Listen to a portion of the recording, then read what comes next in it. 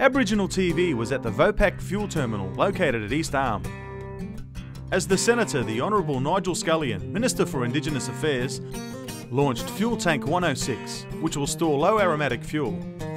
The low aromatic fuel will then be supplied to Indigenous communities where petrol sniffing is prevalent, to eradicate the threat of petrol sniffing for the well-being of community members.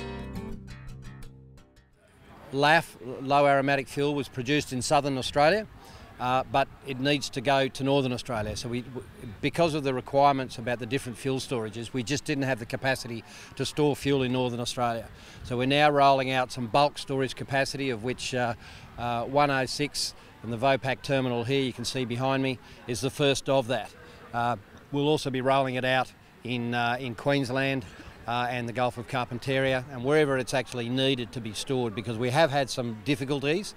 Sometimes if there's some problems with transport, you can never have a community that has a demand for sniffable fuel because of the damage that it will do. So this is a very practical solution, to a gap in the strategy, because there was some tension around actually ensuring that the fuel was arriving in communities in a timely fashion. There is no reason, not a single reason, that you would want to have sniffable fuel when you can have LAF. There is no difference in price to the distributor. There is no differences whatsoever. We pay for the entire changeover. Yes, we've had some difficulties with a few in the past. You know, it's still a mystery to me. Luckily they've sold, they've moved on, and we'll continue to work on, as we roll out in these new areas, to ensure that work on the education campaign to make sure that those people who are selling fuel understand the benefits. So what kind of other countermeasures, along with the low aromatic fuel, are set up in place for people who are coming off dependency issues and substance abusers out there? Well, we've learned a lot from our experience in Central Australia. So organisations like Calis, who are dedicated to ensuring when people are coming off any substance, whether it's marijuana or alcohol or petrol, where they've been overdoing it. With petrol, nothing, there's no amount doesn't overdo it.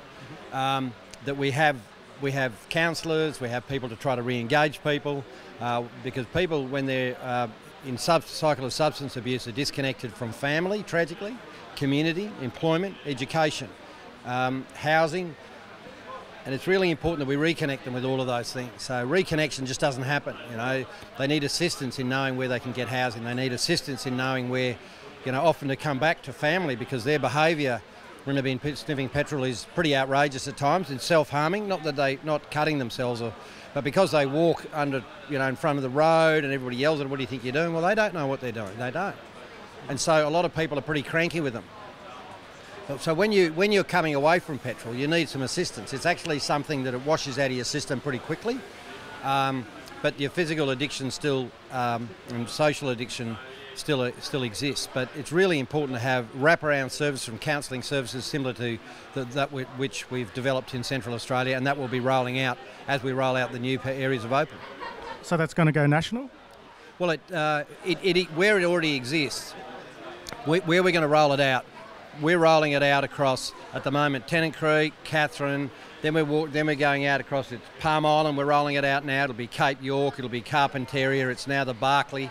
So everywhere we roll it out next, yes, that will be the case. But no, we're probably not rolling it out in Sydney because there is no petrol sniffing in Sydney. And no, we're not rolling it out in some places in the Pilbara, because there's no petrol sniffing in some places in the Pilbara. So wherever it is, it'll be a response to where we find petrol sniffing. But I think because we've nipped it now, we've really smashed it.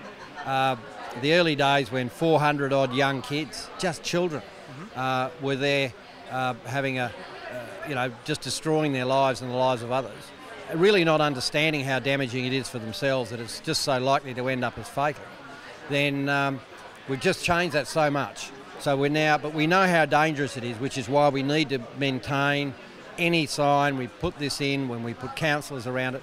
So this is only one part. Having low aromatic fuel is only one part of quite a sophisticated strategy as we roll it out.